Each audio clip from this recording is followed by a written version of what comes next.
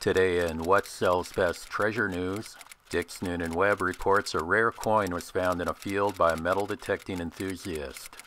The 500-year-old coin was linked to the child king Edward V, who reigned just 86 days before being tragically murdered.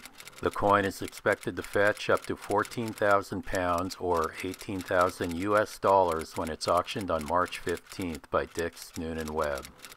To learn more about this story and other treasures discovered worldwide, visit whatsellsbest.com.